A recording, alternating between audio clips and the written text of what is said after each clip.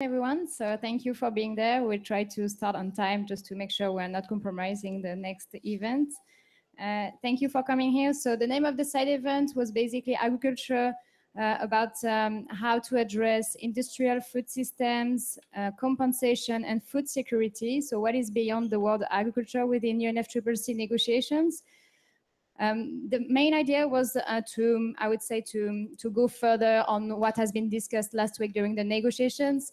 Unfortunately, the negotiations just ended on a new status quo this last week, so we thought we would have really more good news on substar negotiations.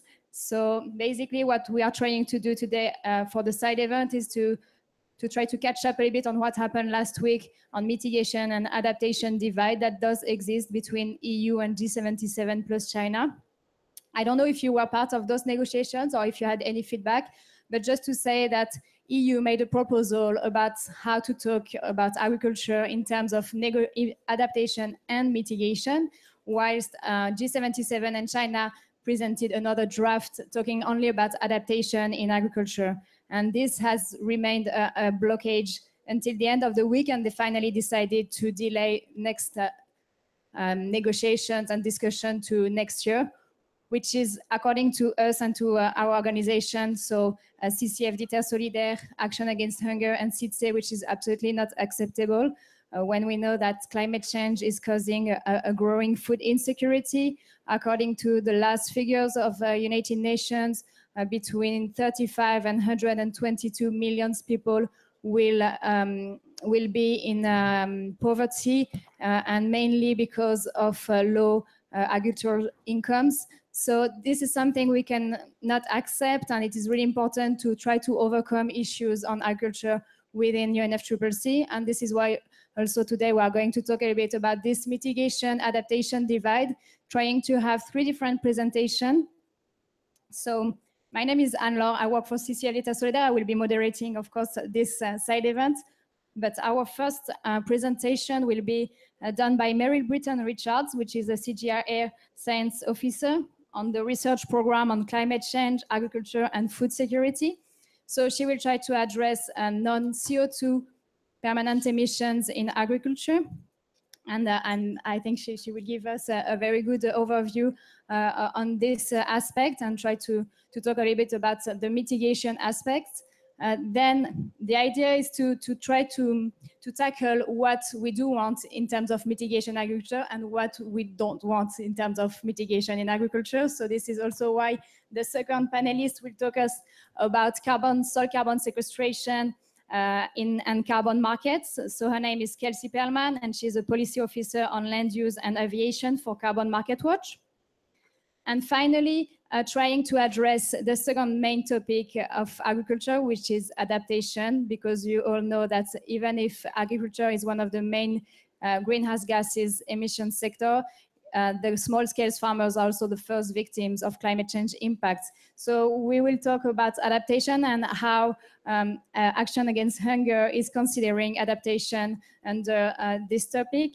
So it will be Bertrand Noiret from Action Against Hunger, who is agronomist specialized in sustainable food systems and advocacy officer on food security and climate change. So we'll start with Meryl Britton-Richards. Thank you, Anne-Laure, and thank you to the organizers for inviting me to speak on this panel side event. I'm going to be talking about mitigation potential from agriculture for non-CO2 greenhouse gas emissions, as Anne-Laure mentioned. So these are statistics that are probably familiar to most of you, if not all of you. So the agriculture sector contributes about 12% of global greenhouse gas emissions, about slightly less than the transport industry, and about twice the building industry, the building sector. And forestry and other land use contributes an additional 12% of global greenhouse gas emissions. About 70% of those are agriculture related. So within that forestry and other land use, about 70% of those emissions are related to deforestation due to agricultural expansion. Within the agriculture emissions, these are just non-CO2 emissions, the majority are from enteric fermentation, with smaller proportions from manure left on pastures, synthetic fertilizers, paddy rice, manure management, savanna burning, and a category of other emissions. So that gives you a scope for, or an idea of what current emissions look like. But when talking about future mitigation and mitigation targets for the future, really the more important aspect to consider is what future agricultural emissions will look like going into, all the way out to 2100. So models, these are scenarios of mitigation out to 2100, show that due to really ambitious targets or ambitious assumptions about the energy sector in particular having negative emissions, by around 2050, agricultural emissions, methane and nitrous oxide, will comprise the bulk of global emissions. If we don't mitigate from agriculture, what it means is that mitigation from other sectors, in order to meet the 2-degree target that has been set, and especially to meet the 1.5-degree target that we're aiming for, will be more expensive because those emissions will have to be compensated for by reduced emissions in other sectors. So the question that myself and colleagues at CCAFS, in particular, this work was led by Leni Wallenberg, set out to answer towards late last year was, how much do we actually need to mitigate from agriculture in order to meet the 2-degree target? This was prior the 1.5-degree target. And what we found is that in order to meet this target, the agriculture sector would need to reduce methane and nitrous oxide emissions by about 1 gigaton per year by 2030. So this is an annual reduction, not a cumulative reduction, but we would need to be gradually ramping up the reduction to the point by 2030, we're reducing 1 gigaton per year. This would mean that agriculture would need to limit its emissions to about 6 to 8 gigaton equivalents. Now, there's plenty of uncertainty around this figure, but to calculate this, we looked at 3 different models that implemented the 2-degree scenario, and they were all around the area of 1 degree of mitigation in 2030. So that sort of leads us to the next question, which is, how are we going to achieve this? And there are many different ways to look at mitigation potential and in what systems it could happen, and how it could happen and where it could happen.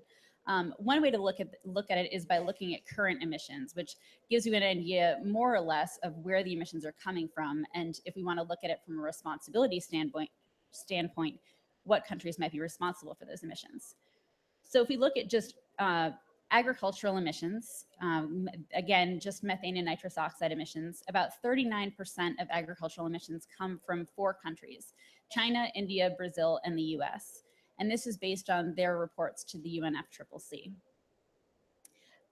The countries with the most emissions tend to be those where you have a lot of livestock, or you have a large amount of fertilizer use, or a lot of flooded paddy rice. So those are the 3 main contributors.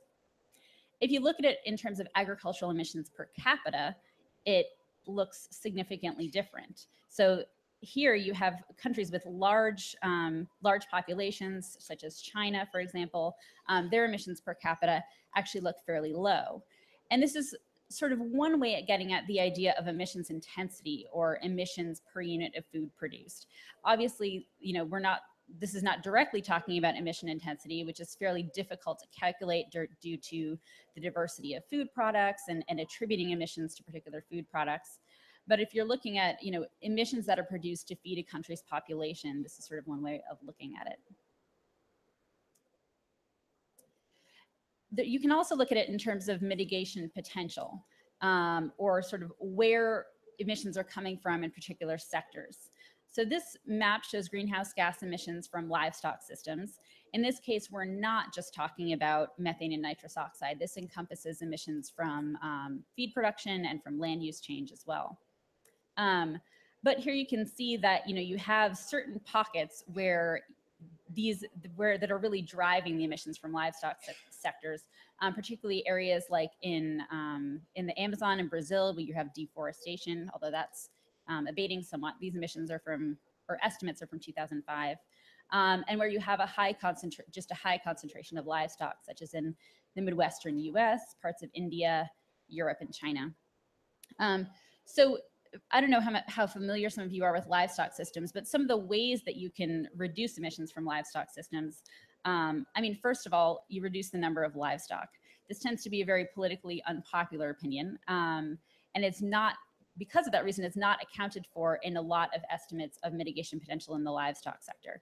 But I'll talk about that a little later on. There are also interventions such as improved breeding. You can improve the feeding of livestock, for example, feeding more higher quality forage or feed. And then there are also things like methane inhibitors that can be fed to livestock that actually reduce the amount of methane that they produce. There's also the issue of manure management. So things like anaerobic fermentation, better using manure as a nutrient source are all interventions that can reduce emissions from livestock systems.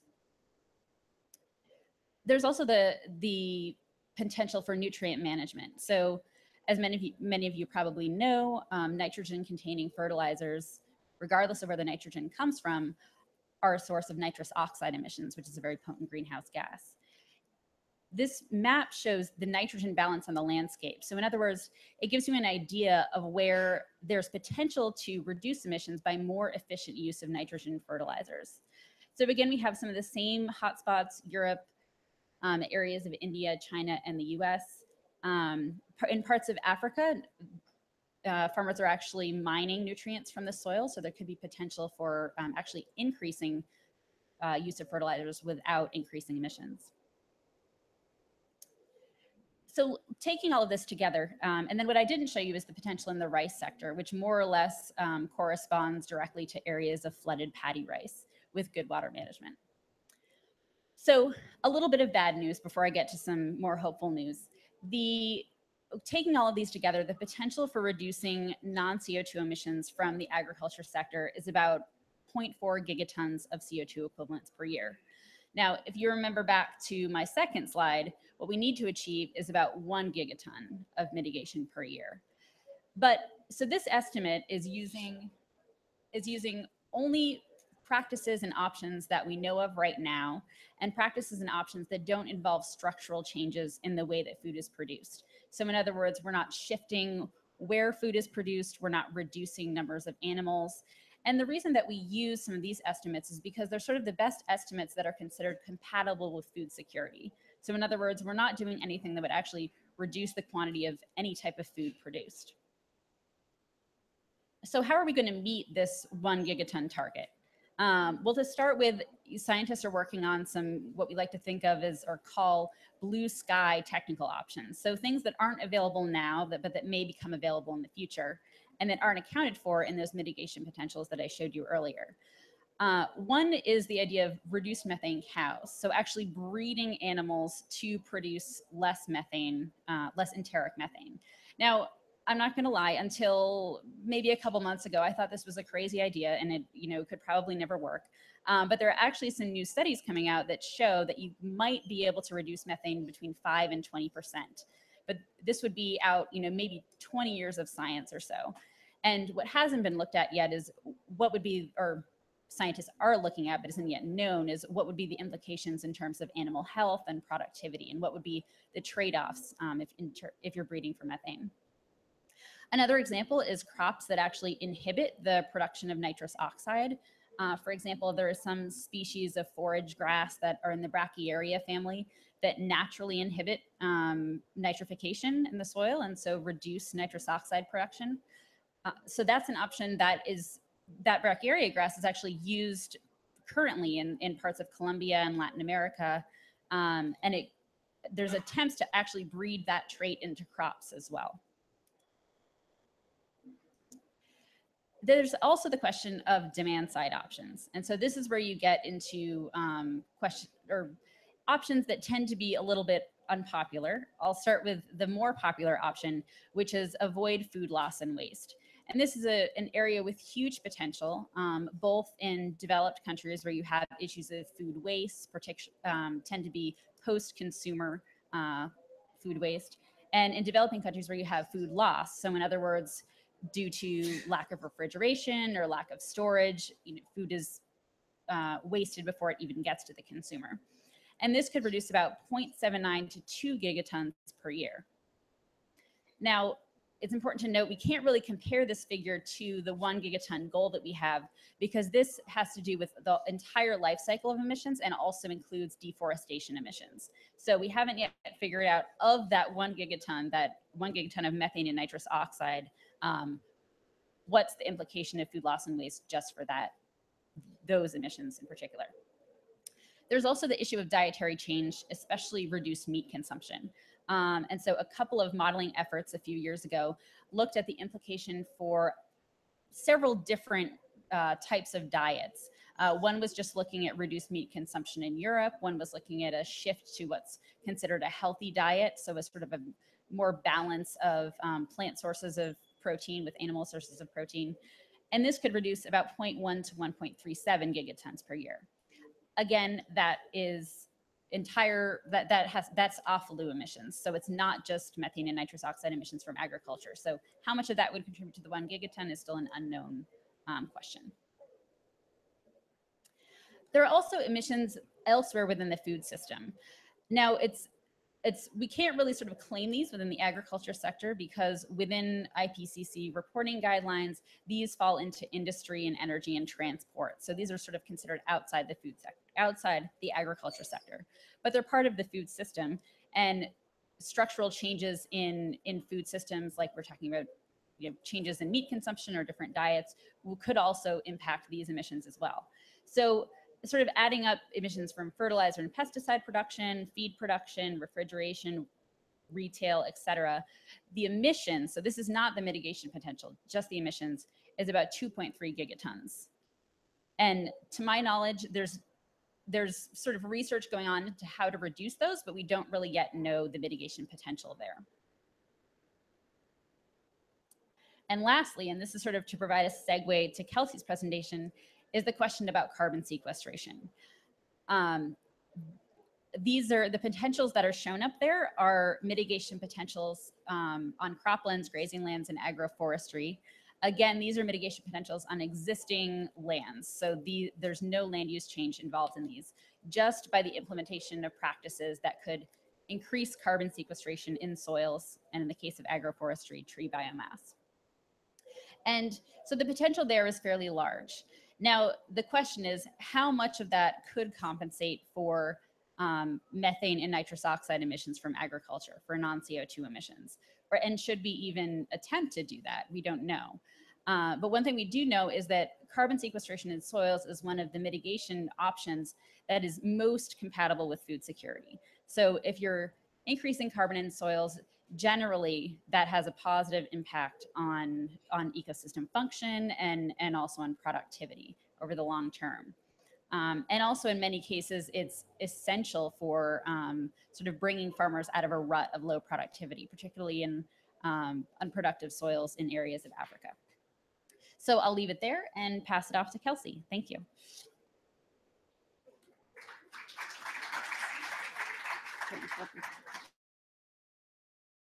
Yeah.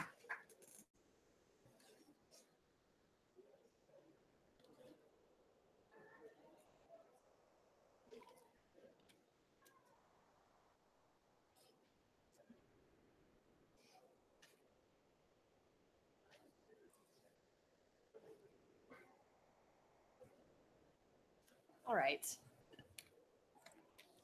Can everybody hear me well? Okay, that's better. Hi, everyone. I'm Kelsey Perlman. I work for Carbon Market Watch. I am a policy officer on aviation and land use activities as it relates to the discussion around carbon markets, which is often quite a tricky subject to wrap our heads around. And it's particularly interesting in this debate around agriculture, following up on the previous presentation, because we've seen that the mitigation potential in non-CO2 sectors is only 0.4. We need to go farther. And so the question around offsetting comes into play. We need to make sure that we go beyond 0.4 gigatons of mitigation, which means we also have to go beyond compensating continued methane emissions, continued nitrous oxide emissions, and moving away from the idea of using sequestration to allow business as usual in the agriculture sector. I think it's worth having a kind of brief 101 on offsetting.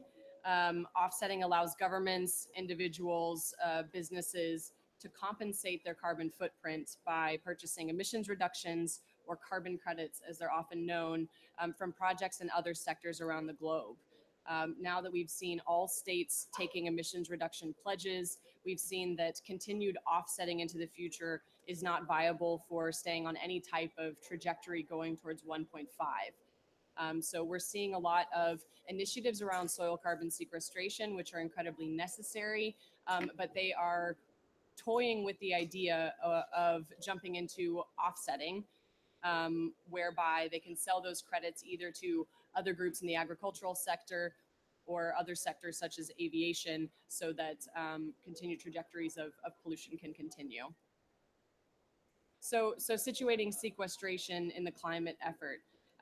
We've seen that from the AR5 IPCC report that global temperature increases of about 4 degrees or more above late 20th century levels, combined with increasing food demand, sorry, you guys are not with me, here we go, would pose very large risks to food security globally, with a very high confidence of that assertion.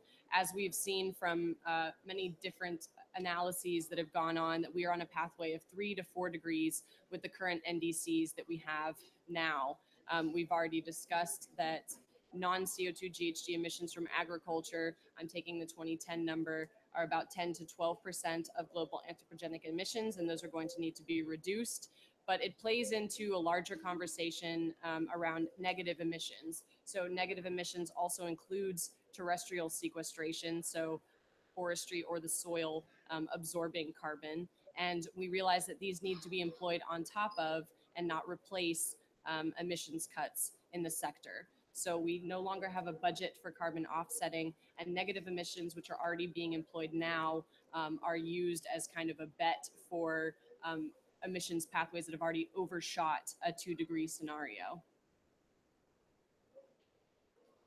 So I'm going to talk a little bit about the difficulties of crediting carbon sequestration activities. A carbon credit needs to represent 1 ton of CO2 reductions.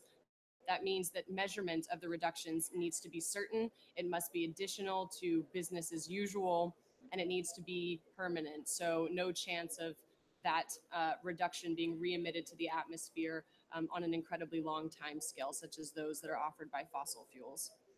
The sequestration activities pose the following difficulties. Input data that is necessary to estimate greenhouse gas reductions globally and regionally for sequestration. So the LULUCF sector, land use change, and forestry generally, are often based on country level statistics, and they're very, very uncertain. The Joint Research Council of the European Commission has come out with a very nice study looking at the very high uncertainty levels for measuring LULUCF in nationally determined contributions. So we already know that even just for measurements of NDCs, we're looking at a massive amount of uncertainty.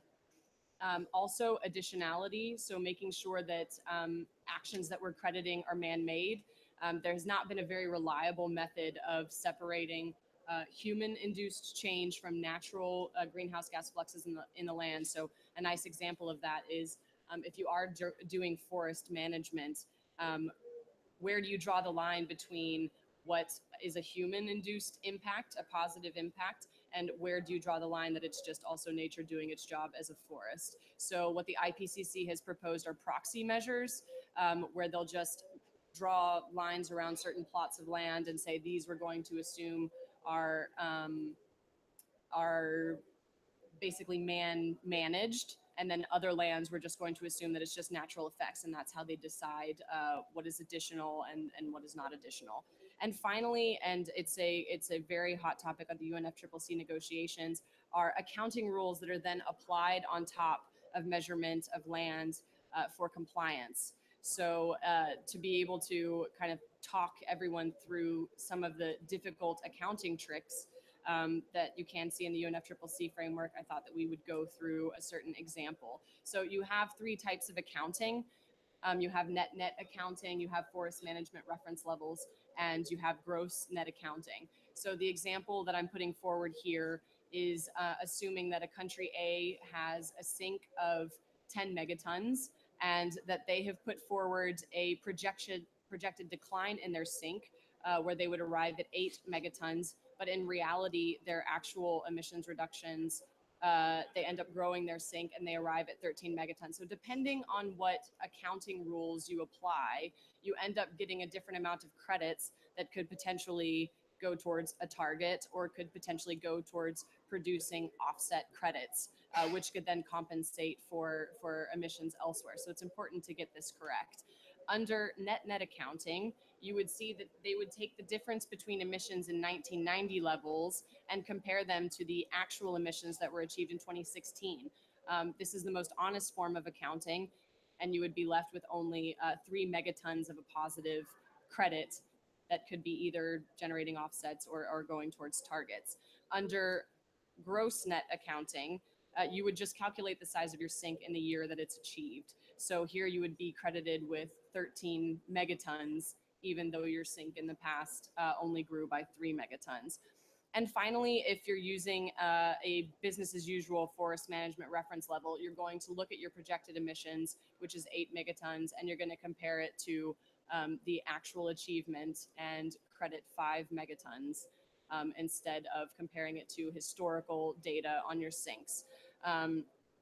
So this is a eye-opening understanding about the very difficult accounting that exists right now in the land use sector that provides quite a heavy obstacle towards credibly crediting these types of sequestration activities. So I'm now going to look at an example of how agricultural mitigation is conceived using the European Union example. In Europe, their legislation separates sequestration efforts in the agricultural sector and nitrous oxide and methane emissions. So the graph that you see on the right, you can see emissions from agriculture that are around the 500 megatons of CO2 equivalent. And then you can also look at the sequestration activities under land use change, and forestry. You can see that the EU has a net sink. And if you folded land use change and agriculture together, you would have very little emissions, and it would look like agriculture had absolutely nothing to do to reduce its carbon footprint. So this is kind of a way of visualizing how sequestration can be used to reduce the amount of effort that a certain sector might have to achieve. So the non-CO2 regulations treated under the effort sharing regulation with other sectors such as transport and buildings, and the CO2 is treated under the LULUCF regulation. That being said, there is a political battle on the ground around the agricultural sectors of various countries looking to be able to count some of the sequestration efforts in land use change, and forestry towards what they need to achieve under agriculture. And this is referred to as the LULUCF loophole, which we are looking at now. So the LULUCF proposal has recently come out, and the proposal allows for a compromise for states that have very high agricultural emissions. So for those who cannot reduce their emissions, there has now been the option of using 280 megatons of credits from sequestration activities that could then be used towards what the agricultural sector should achieve all on its own underneath the effort sharing regulation. So we can see that this actually impacts the overall climate target put forward by the EU, which is supposed to be a 40% reduction of emissions by 2030.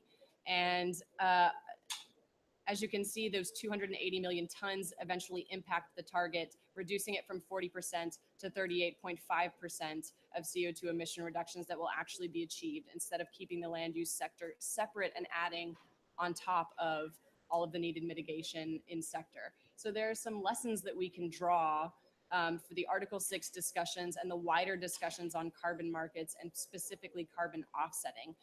Sequestration needs to be treated separately so that it doesn't undermine decarbonization efforts, or, as the case with methane and nitrous oxide, just reduction of emissions that are direly needed to be able to reach 1.5.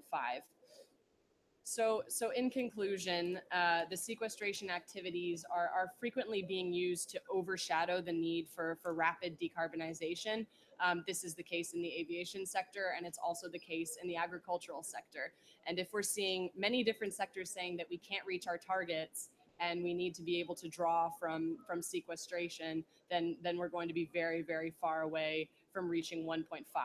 So once again, this is another reiteration that there is no more budget for continuing offsetting. Additionally, the AFLU sector has many objectives. We want to make sure that the land remains healthy, that food security is a top priority, that we're protecting local livelihoods. And this really does go beyond the central focus of what carbon markets are expected to do, and that's pure mitigation. So, I think that we need to conceptualize dealing with agriculture a little bit differently, and we need to flip the model. So we do need to be looking at mitigation as a co-benefit of adaptation. So Article 4.7 of the Paris Agreement talks about mitigation co-benefits resulting from parties' adaptation actions can also be counted towards their pledges. So the mitigation aspect won't disappear if we are putting an emphasis on adaptation.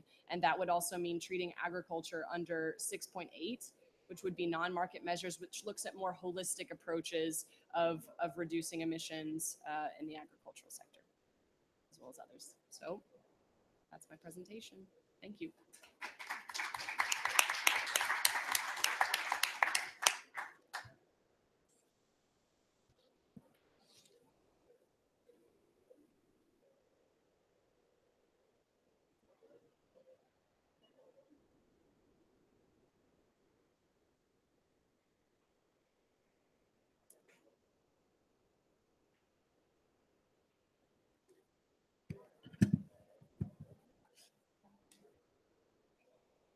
Thank you very much, Kelsey. We're going to flip a little bit and talk about adaptation now. So Action contre la faim, Action Against Hunger, it's a French NGO, and we are dedicated to fight against malnutrition, especially children malnutrition. And in these actions, we are also working on agriculture as a main root cause of malnutrition in many places. And so as a humanitarian NGO, what is our main concern about climate change is all its impact on the population. So whether it's loss of rain in some places, droughts, problems on agriculture, submersion, hurricanes, typhoons, etc. And for Action Against Hunger, the particular concern is on food security. So just to explain it quickly, because it's very often reduced to production of food and agriculture. Food security has an agreed definition since 20 years now, which is it's the state when you have access to sufficient food to have a healthy life, if I reduce it. So it means there's three pillars equivalently with all the same weight, and also the stability. So availability means that there's enough production. Everybody can have, there's enough production, there's enough food intake. There's the access, which is more about poverty. So you have financial access to the food, but you also have the physical access to it. There's a quality pillar, which is about diverse food, nutritious food, safe food, and also the state of the person who eats, so which is in a good health. And this should be stable all along the years for everybody. So climate change actually does not only impact food production, but it impacts all these pillars of food security. So I here just give some different recent studies about this and how it impacts different parts of food security. So of course, if you look back in the 2007, 2014 IPCC reports, you have all about the loss of productivity, the loss of the destruction of crops, the changes in pests and disease that can affect the crops. You can very easily find also the risks related to desertification, soil intrusion, submersion, which will all impact agriculture. And then on the access pillars is very interesting literature from last year from the World Bank, shockwaves, which shows how climate change impacts poverty and drives more people into poverty every year. And this year, they published a number of 26 billion people pushing poverty every year. So it's a direct impact on the access to food and then food security by this way. And then on the qualities, there's many different ways it can be affected. So the reduced vegetable and fruit availability per capita, so it's linked to production, but then it means that there's less fruit and vegetable available per person in 2080, sorry, which will have an impact on health, very direct, and an increase of about 500,000 deaths per year. There's an increased risk of aflatoxins. So aflatoxins are a toxin due to some fungi especially into cereal production, and which is really bad for health. And there's other studies showing that the increase of temperature or the increase of CO2 pressure in the air, pressure, would reduce protein contents, iron and zinc content on a lot of productions. So this is just to show how food security is at threat because of climate change and why we really focus on this. Just one map to show the impact of climate change on productivity, showing its main impact in all the intertropical area and also in aridic areas. So the African continent will be mostly affected by the impact of climate change, but also huge part of the US, Central America, Southeast Asia, Central Asia, and Australia, as you can see on the map. So it's not, there's no divide between developed countries that will be all safe from it and developing countries would be all affected from it. It's gonna impact everybody. And if you see the State of Food and Agriculture from the FAO published just a month ago, it says that until 2030, there will be some parts of the world which will have maybe positive effects from climate change on agricultural production. But after 2030, the impacts will be bad everywhere if there's no adaptation. This impact on productivity will impact also the price of staple foods. So here you have different scenarios. So the price in 2000, the price, an evaluation of price in 2050 if there was no climate change, or just saying about the increase of population, the increased need for staple foods, and then choose a scenario with climate change, which show that there is a net increase of food prices, and this is also a source of food insecurity, as I explained at the very beginning. So big numbers, according to the IPCC report in 2007, 600 million, more people would be affected, suffering from hunger in 2080. There's about 800 million these years. 50% of the world population could be at risk of food insecurity by 2050.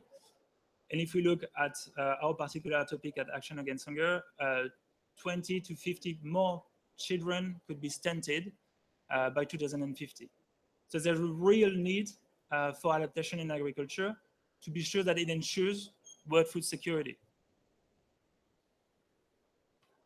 So who should adapt and how? Today, most of the world food production is produced by small-scale farmers. So it's 70 to 80% of world food production. And the farmers, and especially small-scale food producers, they are the first victim of climate change. I mean, they are the one who are facing most shocks and who have the less capacity to face these shocks. So adaptation efforts should primarily focus on these small-scale food producers, small-scale food producers, and practices should help them increase their resilience in face of shocks, increase their autonomy, and increase the efficiency of the resources that they need to produce their food. According to Action contre la faim, agroecology is the only way to get all this done. I mean, agroecology is a model that promotes ecosystem-based adaptation, ecosystem services, good soil health, reduced use of chemical inputs, and locally seeds and breeds, and indigenous knowledge. So locally adapted knowledge is fundamental. And agroecology is also a social and political movement aiming at building farmers' autonomy, social rights, and really taking into account the three criteria: social, economical, and environmental. And according many reports and including the FAO, agroecology can sustainably feed the world. So there shouldn't be really a debate on can it or can it not feed the world. So I just want to present some of the results from the last report of the International Panel of Experts on Sustainable Food System. We were expecting to get somebody from the panel to present it, but unfortunately it's not possible. So they released a very interesting report in May called From University to Diversity, a paradigm shift from industrial agriculture to diversified agroecological systems. And it's, in fact, talks about adaptation and also about mitigation, but we'll focus on the adaptation side. Organic crop systems are often qualified to be producing less productive, and they're often criticized for that. But in fact, if you give the time to change the cropping system, to make it organic and build the ecosystem services, after 30 years, conventional and organic yields are equivalent. And on the other hand, it also increases the resilience. The study that is presented on this graph shows that if the conventional and organic yield of maize in a normal year are equivalent, when there's a drought, the organic production is higher because the system is more resilient to the drought. So this is where you can see direct impacts of organic, of the shift to organic system on adaptation in agriculture. Going from university to diversity through an agroecological approach is really about creating virtuous cycles with this strengthening of ecosystem health and diversified agroecological practices and biodiversity, etc. So it's not about shifting it just in once to a totally different system, but it's really a way of transition to resilience, autonomy, and efficient use of resources. Moreover, adaptation through agroecology it's not just ensuring food security in the long term, but it also has many co-benefits. So first of all, as you produce with a lot of biodiversity, the crops and the varieties that you have in your field will be more or less affected by any climate shock that you can face. That means that you have less risk of having a total crop failure, and loss of income. As you save resources, but I mean you save water, so you can use less water in case of you're in an area with a lot of unpredictability in the rains. But it also protects the soil from erosion. As it focuses on labor, human labor, no mechanization, no fossil fuels, less or no chemical impacts inputs, you create more need for labor and labor force, so it's a source of employment in rural areas. It's also, as it uses very little chemicals or no chemicals, it's better for the environment and it's better for the health of the communities, of the farmers. The higher crop diversity means there is more diverse food available, and so it's very good for nutrition too. And at last, as you base everything on the health of the soil and its biodiversity, it means you give organic matter to the soil, and the content of organic matter in the soil should be increased, which means somehow carbon sequestration. So just to say, finance should be made available for adaptation in agriculture through peace and agroecology if we really want to ensure food security for all. This implies capacity transfer, knowledge building, research, and experience sharing, south-south, north-south, north-north, everywhere. And as food security is a foundation of development, it's one of the Sustainable Development Goals, SDG 2. It's also a basis for stability and security. So it should be made, adaptation through agroecology should really be made a priority for climate finance. I'd like to say some warnings about the so-called false solutions. So according to us, world food security won't be achieved if you don't tackle the problem of poor and vulnerable risk in front of food insecurity. If you just increase, if you promote solutions which increase inputs with high technology, biotechnology, etc., you're not tackling the poorest. You're tackling those who can afford it. And it's certainly not the 70 or 80% of small-scale producers around the world. If you produce more in certain areas, okay, you have more food, but you won't tackle the problem of inequitable distribution of food around the world. And the fact that today, in our countries, we are producing to feed 12 billion people, but there's still 800 million people that are suffering from hunger. So it's not a problem of just producing more, because in some areas they produce less. It's really about adapting everywhere, so people can produce their food and achieve food security and even food sovereignty.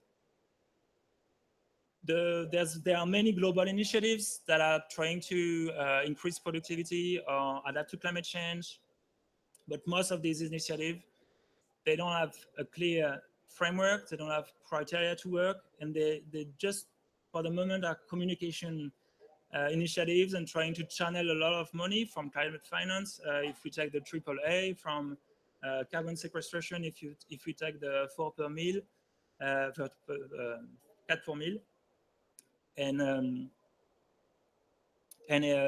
they just don't have sometimes just no criteria, and everybody can join if you look at the GAXA initiative. So to conclude, ecosystem-based adaptation through agroecology is the key to ensure food security as climate change impacts agriculture. There's an extra word in this sentence. Therefore, adaptation should be financed and must first and foremost build resilience of the poor and the most vulnerable farmers. Ecosystem-based adaptation in agriculture also brings a wide range of benefits. And I also want to add that this is only possible if we stay under the 2-degree target. So anyhow, there must be huge emission cuts from the agricultural system, where where it is emitting a lot of nitrous oxide and methane in particular. So this is a little scheme from the IPES food report, where you see the transition from subsistence agriculture to diversified agroecology farmer on one side, and the other side, the transition from industrial agriculture to agroecological diversified farming. And this could sum up the debate there is today about, on one side, it's really about financing adaptation to go for a more resilient system. And this has a lot of mitigation co-benefits. And on the other side, it's about reducing our emissions. So really mitigation and having strong mitigation policies to do that. And it brings adaptation co-benefits. Because if farmers in France begin to diversify their wheat, maybe they will be more resilient to the kind of impact that they had this year with a climate incident that reduces 30% of our production. So it shouldn't be separated, because the idea of adaptation of climate action here is to ensure food security, world food security. And so the divide there is now between adaptation and mitigation on agriculture discussion should not occur as it is. Thank you.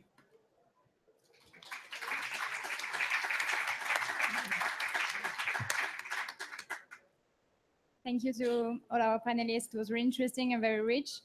I will try to have a very, very quick summarize of this. The long-term goal, there is a need for non-CO2 mitigation. Obviously, there is a potential for 0.4 gigaton, but we are looking for 1 gigaton objective. So we need to improve that. So mitigation is also about questioning food systems, but there is a lack of research right now on this. What has been said also is that there is no more budget for offsetting and that it can't replace emissions cuts, that sequestration activities are uncertain, there is difficulties in terms of accounting, and this is also why it's an obstacle to link them to carbon markets and market mechanism. The example of the EU has been given also how LULUCF for land use and land use change and forestry is used to offset and undermining climate target in terms of reduction of emission, and that carbon sequestration should be seen only as a co-benefit of adaptation and could be considered under the Article 6.8, which is a non-market approaches. We also had a key point on food production that is not food security. It's only one pillar of food security, which should be tackled also as the food security is recognized in the Paris Agreement preamble. Also, that food security issue is a worldwide concern and not a divide between the North and South divide. I was quite surprised all the maps that we have seen that it was not a question of EU against G77 plus China, but more about something about models of agriculture and how to address what you said, Bertrand, was more about food security, models of agriculture, how mitigation and adaptation co-benefits could also be adaptation and mitigation co-benefits, and how we should maybe overcome this divide. And also you mentioned a focus on small-scale farmers that are the first victims of climate change impacts in terms of adaptation. And I would finalize with this agroecology shift that could answer both of concerns in terms of mitigation and adaptation with a wide range of co-benefits. So I would like now to open the floor to questions, if there is any, and if you can introduce yourself, and if you want to address to someone specifically, please indicate it. Yes, I don't know if, do we have a mic or?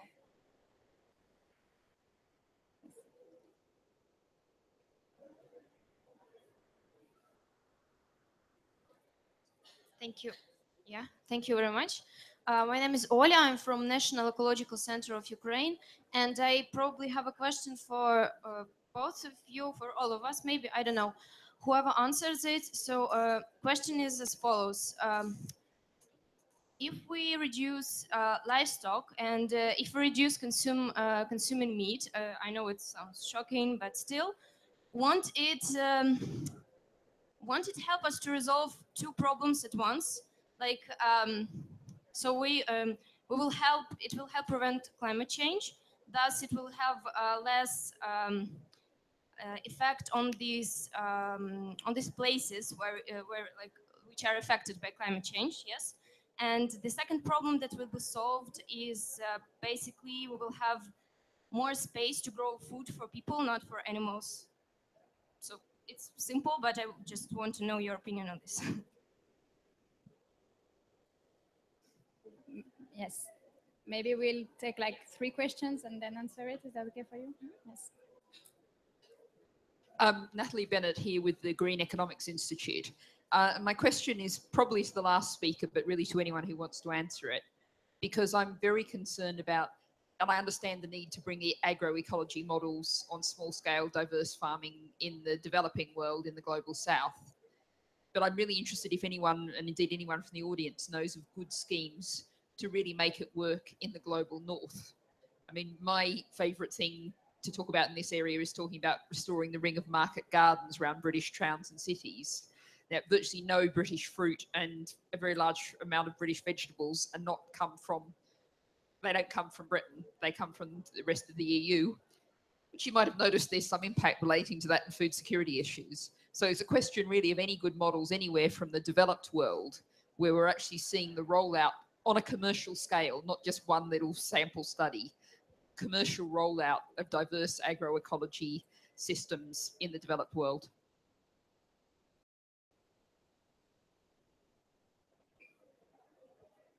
Just Manoj Kurian with the World Council of Churches Ecumenical Advocacy. Manoj Kurian from the Ecumenical Advocacy Alliance, which is an initiative of the World Council of Churches. Thank you very much for this very good discussion. You know, the about the you know, especially livestock producing the you know, the methane, etc. The you have not covered, probably it's out of the purview of the discussion. It's there's a lot of the feed for the you know, the cattle is seed based, and this is not what is supposed to be. It's grass based.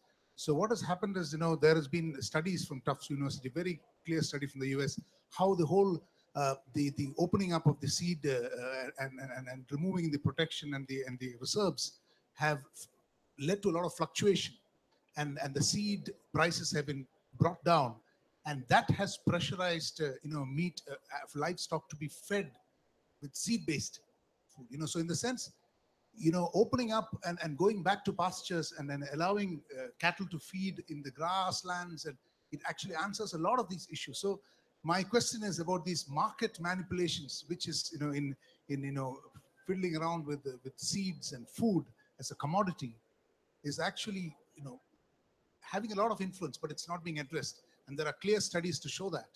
Even I'm talking about the US and the developed countries. So, you know, and trying to now fix it with the, you know, making cows which, you know, produce less methane by pumping it with, you know, stuff that it's not supposed to eat.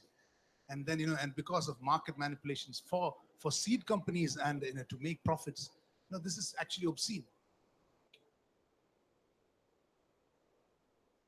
Who would like to start answering on reducing meat, maybe?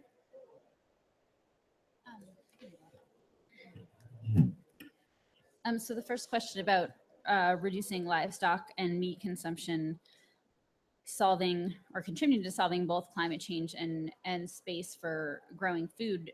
I mean, the short answer is yes. I think it would, you know, it addresses both of those problems, and that you know, release land from grazing areas or rangelands that could be used for food production, or, you know, perhaps even for reforestation. And then the last question about going seed companies and the need to, you know, sell grain seeds and how that's affecting the way that, you know, livestock are fed. You know, I would agree that you know, I'm sure there are market pressures that, you know, encourage industrial agriculture, particularly in the global north. and particularly using grain feed rather than grass-based systems. But I would also caution against thinking that just returning all livestock producing systems to grazing systems are necessarily going to solve all of our problems, because then you also get into an area where you need land to graze those animals on, and particularly in the global north, a lot of that land is now forest, and so there is a trade-off between the intensity of livestock production and land use, and so that's also something that I think needs to be considered. I would say the question on meat and the livestock and the question on agroecology in the north, three kind of related, because they are really related to the level of sensitization from the population and how much they are ready to pay for the food that they have and the quality of their food and what kind of system they want to promote as consumers. And this is a bit far away from our talks for this afternoon.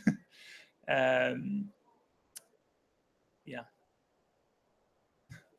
Just in France, there is a law that allows territorial collectivities to think about their policy for food and agriculture and what they want to develop at the local scale. And I don't know if it's in other EU countries or not, but it could be a good option.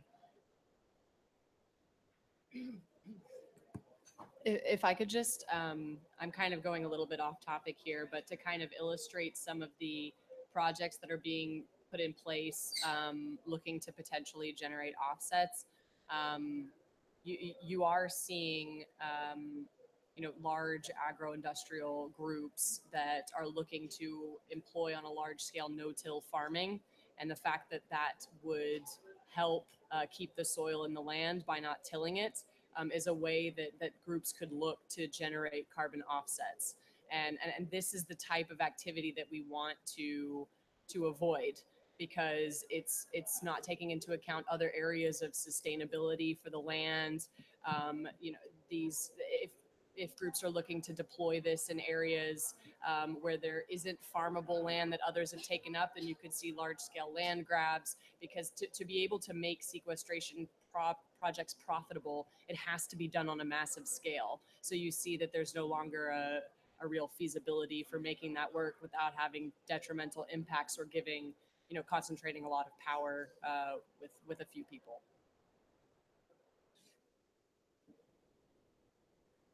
Any other question? Okay, 1, 2, 3.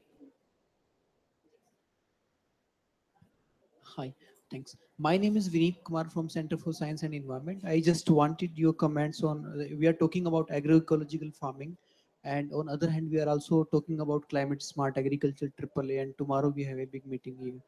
So what do you think about like climate smart agriculture? What's the major difference in climate smart agriculture? Which, as per your opinion, means if you look from the agroecological perspective, should not have been there. But because now, when I was looking at the Substa 44 meetings, so there are some common agricultural practices which different countries groups are giving their feedback, that so that they can understand that which are those common agricultural practices which can be like pushed forward for the negotiations. So there are practices like zero tillage, no tillage, and things like those things. So your comments on that? Thanks.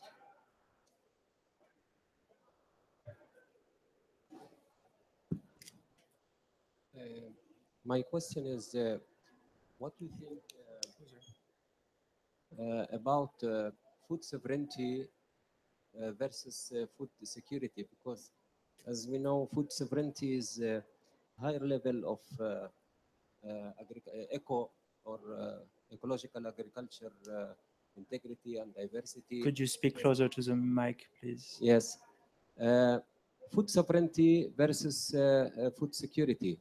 Food sovereignty, as we know, it's a higher level of agricultural integrity and diversity, and as you said, actually much less lower external production inputs and more food independency and more self-sufficient, etc. This actually يعني arriving closer to food sovereignty, but food security. Some international economical and financial institutions they define the same as your definition. Food security as availability and access and health food, but not necessarily by local production, because as I remember, the American Minister of Agriculture, John Bolton, at that time, he defined the food security exactly as I mentioned, that talking about food self-sufficiency or independency, according to John Bolton, it's an old-fashioned thing and irrelevant to our modern agricultural technology. So what do you think about these two, if you can say, agricultural schools? Thank you. I have one question too.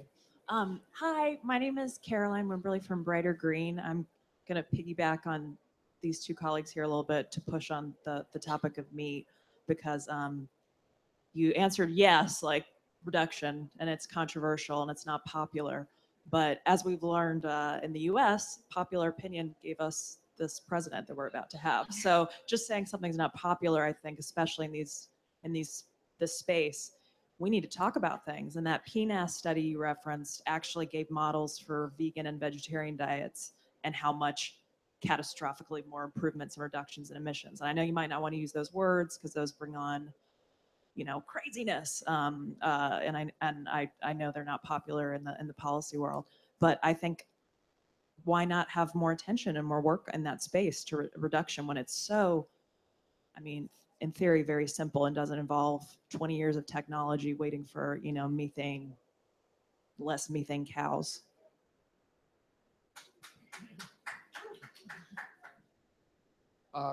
Dennis Garrity, Senior Fellow at the World Resources Institute and World Agroforestry Center. And I want to congratulate you, moderator, and the three panelists. I think we had some really superb presentations this afternoon.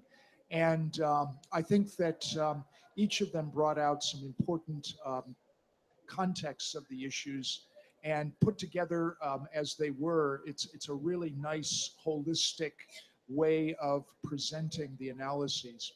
Now, just to reinforce a couple of points, I think that Bertrand's presentation on the IPES report was an extremely important one, because that report came out a few months ago. It has not received enough attention by any manner or means.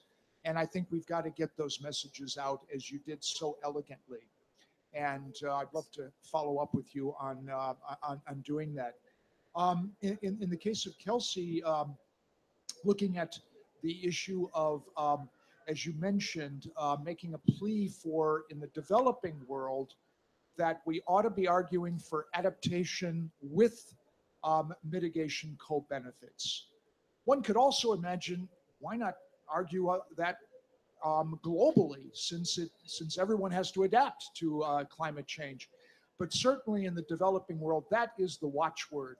And that's where we're going to see the developing world contribute to mitigation. Carl was talking about, simply because by really ramping up adaptation, there is the opportunity to ramp up mitigation. And that brings me to my question. Meryl, you talked about the various ways in which we can reduce emissions in agriculture. You did mention agroforestry and a modest estimate of what agroforestry could contribute. But a few months ago, a paper was published in Nature Climate Change that blew the whole analysis to shreds, because we discovered that globally, trees already in agricultural land are accumulating carbon, storing carbon at the rate of 200 million tons of carbon per year, which is about 0.7 gigatons of CO2 equivalent per year already, and it's increasing quite rapidly. So your numbers, which were IPCC numbers, but they're going to be revised dramatically upwards with the new analysis. And it brings up the opportunity, Meryl, that when you look at these various ways in which modest changes in emissions reductions are possible, if you look at what the ramping up of agroforestry systems can do, while contributing to smallholder food security and agroecology, it is amazing what the future holds. Because if we're looking at adaptation with mitigation and looking at the ways in which trees in many, many different types of practices can be incorporated into agricultural land and are currently, then we have a whole new ballgame, which I think needs a great deal of attention. I don't know if you're familiar with the work, Meryl, but I just wanted to ask you if you were, and if you had some thoughts on incorporating this into the analysis. Because there are blue sky ideas out there that might work in 30 years, but millions upon millions of farmers are already developing agroforestry systems, some in the North, Europe, North America, as well as in the South. But right now, 43% of all agricultural land in the world, 2 billion hectares, has more than 10% tree cover. And my question is, how can we not take advantage of the opportunity to ramp that up to 2 or 3 or 4 times the rate at which trees are being used, perennializing agriculture that could be a vastly greater contribution to emissions reductions than all of the other options that you mentioned. It doesn't require high tech. It's a low tech where millions of farmers can get involved, and it's adaptation with mitigation. So I'd be interested in your comments on this, because it draws all of these presentations together. Thank you. Who'd like to start? I can start. So Dennis, is that the Zomer paper that you're referring to? So Zomer, yeah. Thank you. Yeah, so they actually did the paper that I referenced that came out in June. eCraft and Ralph Sommer and Zomer did contribute data to that. Actually, the reason I didn't show it here is because we used Pete Smith's data, the IPCC data, to have sort of a consistent data set. Calculated in a similar way, using similar geographic boundaries, et cetera. But you're right that the potential for agroforestry systems is huge. And in fact, one of my colleagues who works within CCAFS just published some case studies based on an analysis of USAID's Feed the Future projects. And these are projects that are obviously aimed at food security, had no mitigation component whatsoever. And the potential that she found, particularly with agroforestry, as a co-benefit of just good agricultural practices and improving food security was huge. So I agree that that's a huge area of potential benefit. Maybe I will, let's see, responding, there were 3 other questions. First of all, having to do with reducing meat consumption. By saying that was politically unpopular, I did not at all mean to dismiss it. I definitely agree that that's a huge potential solution. I don't eat beef myself. Particularly reducing consumption of beef and other ruminants. The reason my organization doesn't work on it a lot currently, although it's an area that we're looking into, is we're primarily a research organization, not necessarily an advocacy organization. So my charge to all of you who work more in the advocacy space is to make this less politically unpopular and garner more support, particularly in the global north where meat consumption is highest. And I'll leave it there for now and let my colleagues answer the other questions. Thank you very much for the for the intervention on agroforestry. It's really key, and I fully support it. Can't really go forward. About agroecology and climate-smart agriculture. Climate-smart agriculture has three pillars: increasing productivity, promoting adaptation, and mitigation and reducing emissions mitigation. But so we'll have different views with Meryl, I think. Today, the CSA concept and how it's used or promoted, it encompasses too many agricultural models. So there is agroecology in it. There is very good projects. There is very virtuous ones, but there is also fertilizers industry, biotechnology industries, and other big agro companies that are using climate smart agriculture vocabulary and that are promoting things that are not responding to what I said before, that they are not responding to the inequitable distribution of food production and food access over the world. They are not always, and especially when it's about using fertilizers, they are not environmentally they are not promoting environmental integrity, and the companies that are promoting it, generally it's Syngenta, Monsanto, all the big ones. So for this, as an NGO and as an actor who really wants to promote adaptation from the small scale producer, I would say agroecology. Agroecology is the answer, and we must be careful in what we promote in terms of solutions. To quickly answer about food sovereignty, food security. So food security is very technical, availability, access, quality, and stability around the time. But if we really want to promote local adaptation and world food security, I would say we should go for food sovereignty, which is the right to produce and choose the food. Maybe someone can speak better about food sovereignty, and I think Anne-Laure maybe could take over on it. Yes, I think the very added value of food sovereignty compared to food security is that people should have the choice to design themselves their models of consumption and production. And you can have food security without having food sovereignty, because as you said, like food security can be provided by massive importations and not having like a sustainable models of consumption and production within your territory. So this is why my organization is talking only about food sovereignty, because we do think that people should be the one deciding for themselves and not being like crushed by commercial treaties and these kind of things. And agriculture is about a choice that we should be able to make. And just to, if I can add a small thing about agroecology or climate smart agriculture, or this words are just words, and you can just pretend what you want with the word. So what is important is not the word.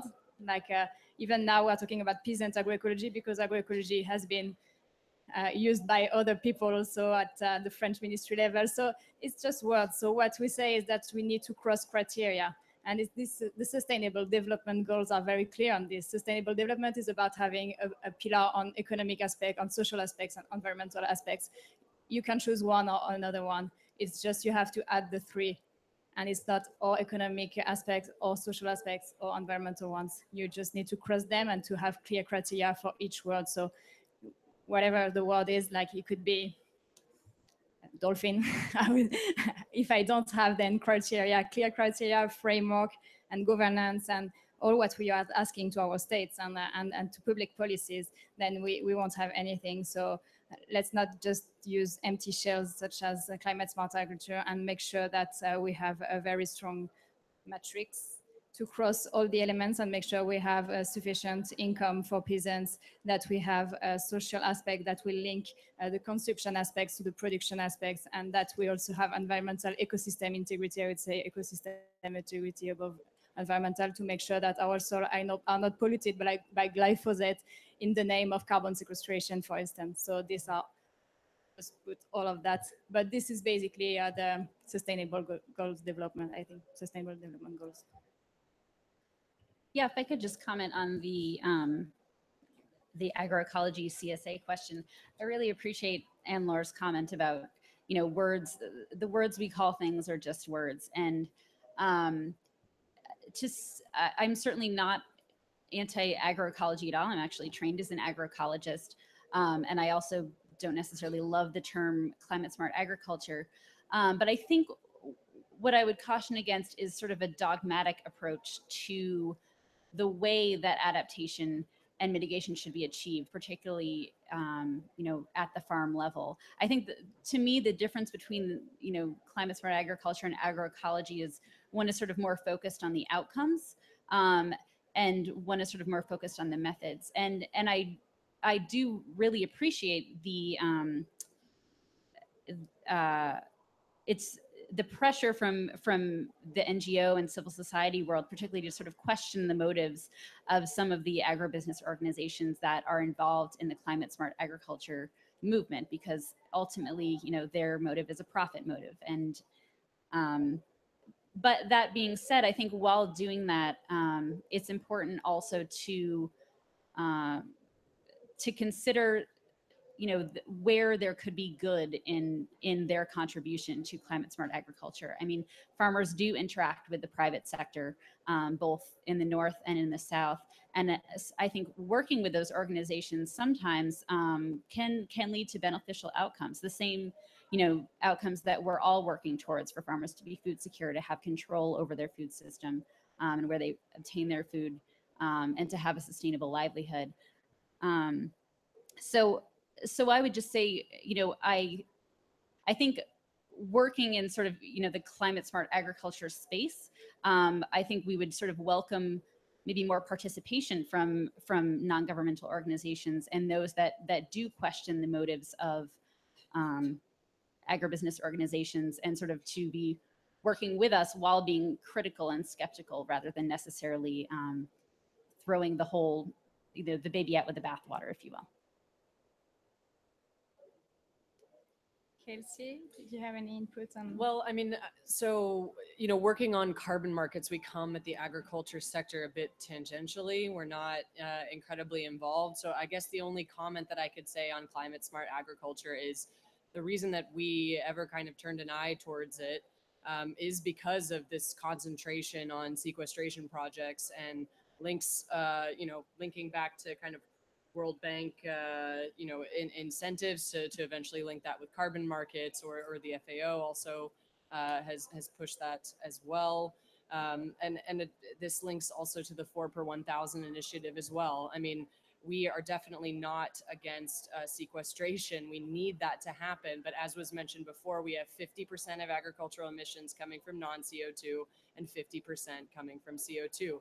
And we don't want the efforts that are going towards sequestration to completely undermine the effort that needs to be happening towards non-CO2 as well.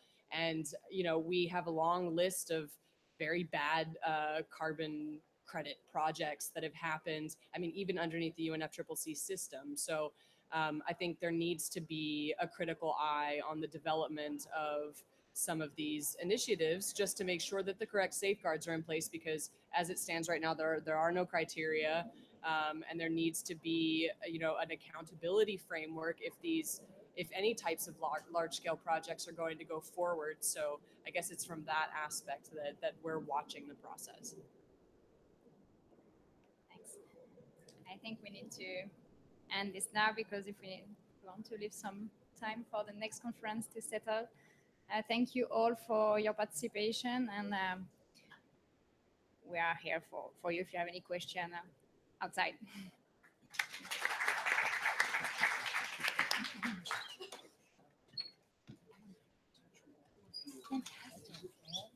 And yes, you can say Anna.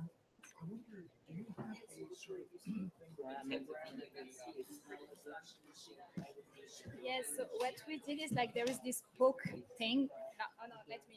I will give you. I have another. I have a copy of. No, I'm in Vermont actually. With leaving, yeah. Oh, really? So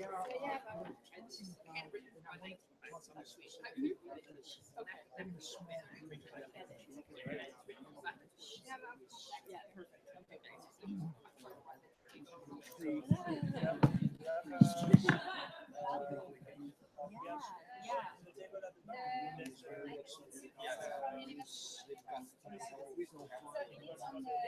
perfect.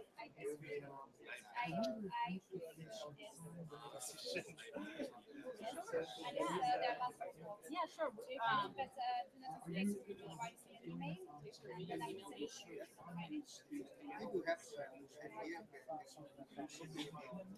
Yeah, more or less. So my work within CIDSE tends to focus on the quantification of greenhouse gas emissions and mitigation. So that would include agroforestry. We tend to focus a little on agroforestry. Send me an email and I will share it with you. Area. Yeah, or their specialty. Sorry.